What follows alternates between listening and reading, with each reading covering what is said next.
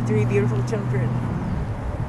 Well, the first thing I would love to have is a door to close and lock and feel safe every night.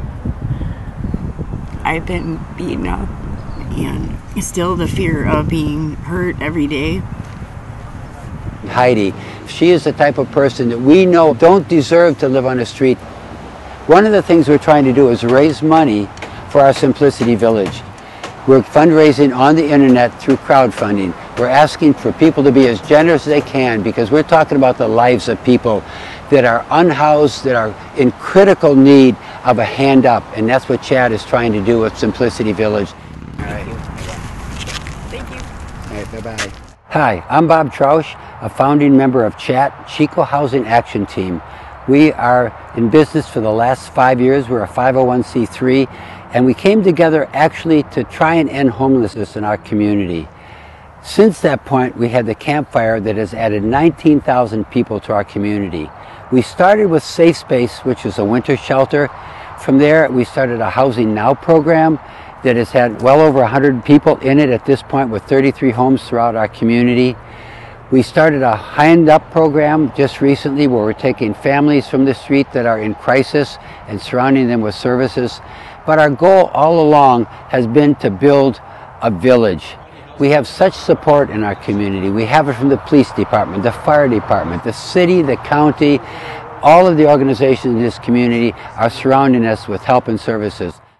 Hi, my name is Scott Huber. I'm a council member on the Chico City Council. We have consistently supported CHAT in their Simplicity Village efforts.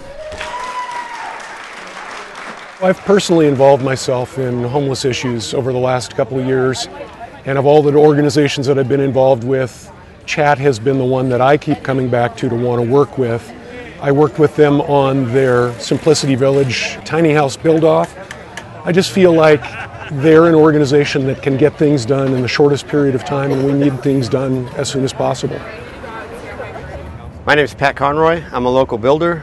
We donated a tiny house to the Simplicity Village project, and I think it's going to be a huge success. I think everybody in that organization is passionate, and it's going to be a well-run project, and I'd like to help them in the future. I think it's a good solution to a huge problem.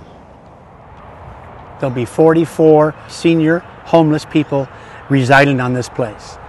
This is where the communal house will be. It's going to house the washers, dryers, showers, and food.